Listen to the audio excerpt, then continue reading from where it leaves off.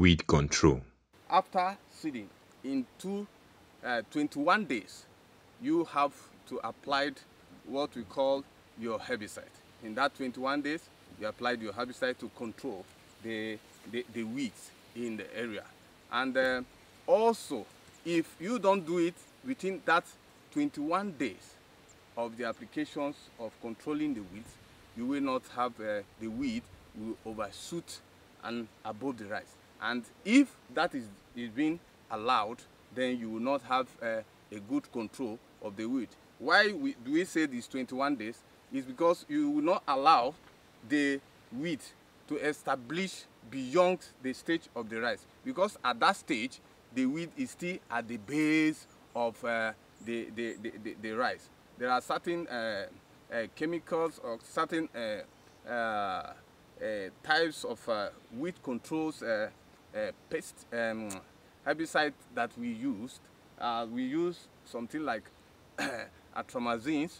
We use it, and also there is what we use as before. If you have used what we call the touchdown type of preparation, the post-emergent, before you have seeded your rice, there is no need. You will not see at the 21 days. You will not, applied that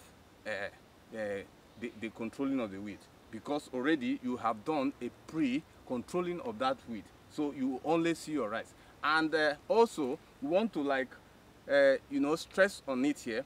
If you have a field, a particular field that you know that there are certain weeds that are very stubborn in that place, you have to use what we call the post-emergent herbicide to control that field immediately the field is being pulverized or is being harrowed, so that you have a maximum control. Because I want to give you an example, like some of this, in part of this field, we use that very control, because we discovered that the weeds that is being found in this place are very stubborn weeds. And when we use that, we were able to get a maximum result. And in that, you will have the best of your paddy. Rice cannot stand with competition, both at the nursery and at the field stages, because of shading from the weeds and competition for nutrients and water. Where there's water control, good flooding takes care of weeds. In upland condition or in paddies without good water control, herbicides like avirusan or ricin control weeds in rice fields. Fertilization. In upland rice like this, per hectare, amount of the fertilizer you need to apply it, but like when you are using your urea, you need not less than 2 bags of urea. And then you use your NPK in the basal application at first. You need not less than 1 bag of NPK to apply. And in applying your NPK, that has to be done at the basal, just like I said before, at the basal application. After 10 days of your seeding, you apply that. Why do we say so? Some people will go along, apply, their NPK before their end fertilizer, before even harrowing the soil and seeding. At that time, why we discourage that, not to do that, is that at that time, rice has not been established. Because like NPK fertilizers, it is mobile to the ground. And before the rice might have established, the end would have escaped from the soil. That is why we encourage as a specialist that after seeding, you should seed after seeding. After 10 days, the rice might have established, they have started establishing. Then you now applied your NPK fertilizer. In that way, the rice have established and the root would have been able to take it up at that time and then take the growth. And then in the time of, then use that as a top dressing.